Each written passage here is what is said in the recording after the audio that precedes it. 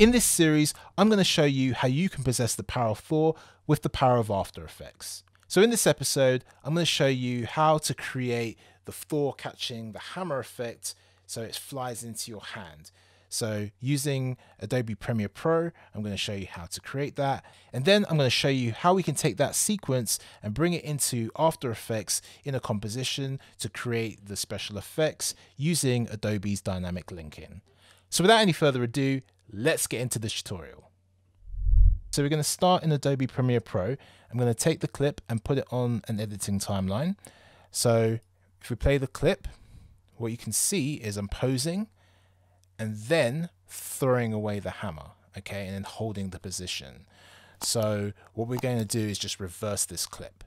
So if we right click and then we go to speed duration, and then we're going to change it to reverse speed, okay, press OK.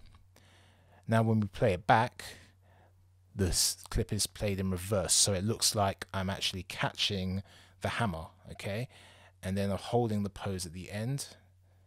And then what we're going to do is just take this into After Effects. So if we select the clip, if we right click and go to replace with After Effects composition and click that, okay.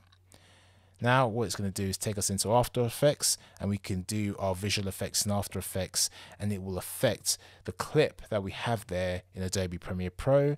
So when we go back to our edit, we can add different sound effects or add it to whatever edit that we're doing. So it's going to work dynamically between After Effects and Premiere Pro. The two systems are going to work together in that same project. Check out the next video in this series where I show you how to create the lightning summon strike effect as you catch Thor's hammer, or check out this video you might enjoy as well.